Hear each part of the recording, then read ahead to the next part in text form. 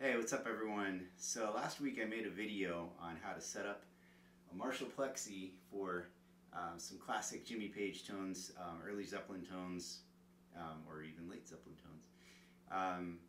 And I had a friend who commented and kind of called me out a little bit, and he said, hey man, you got a Marshall Plexi. This is no secret. You just dime everything and you adjust your guitar. And I realized he's right. He's right. It's not a secret. That's all you need to do. So I thought I'd do a video of just, in the words of Joe Walsh, well, you know what I do is I take this knob that says bass and I turn it up to 10. And then I come over here to this one that says middle and I turn that one up to 10. And then I come over this one, it says treble, and I turn that up to 10.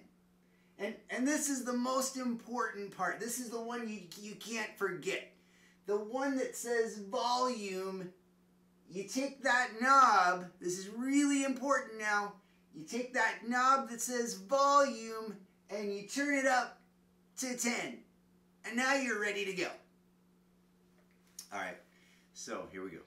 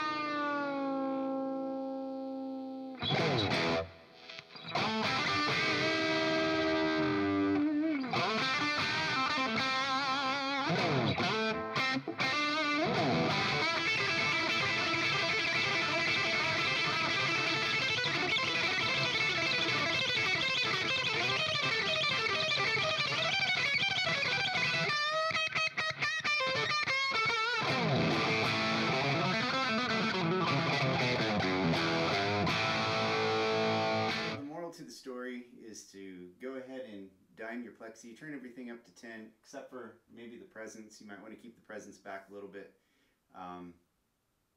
But turn everything on 10, and then on your guitar, you almost never are on 10 on your volume pots. You're always backed off at least a little bit, and then maybe throw it on 10 for that raging solo that you have on Immigrant Song or Since I've Been Loving You, where you just really want it to have everything, give it all that it's got. But rarely have it all the way up on 10, and you just kind of let the guitar do the work. The amp's just set up, dimed. Great advice from a friend on my previous post, so thank you for that advice.